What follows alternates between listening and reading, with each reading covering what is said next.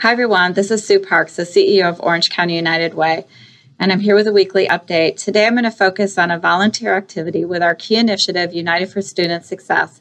This is going to be held at the end of October, but we just did it this past summer, and it was fantastic. And this is an opportunity for you to read and give feedback on college essays that our underserved seniors are writing as an example of what they want to submit to get into college. They need feedback. They need help. Victor Zarubik, an industrial engineer at UPS, was one of those that volunteered this summer. So thank you, Victor.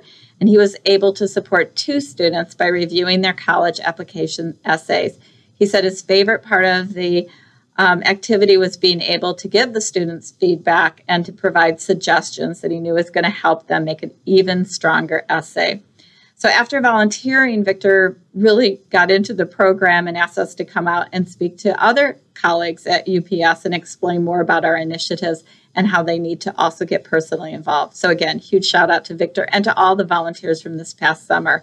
What's also cool is in our post survey, 100% of students who participated found the activity to be extremely helpful.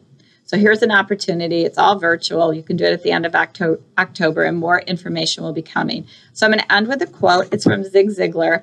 If you are not willing to learn, no one can help you. If you are determined to learn, no one can stop you.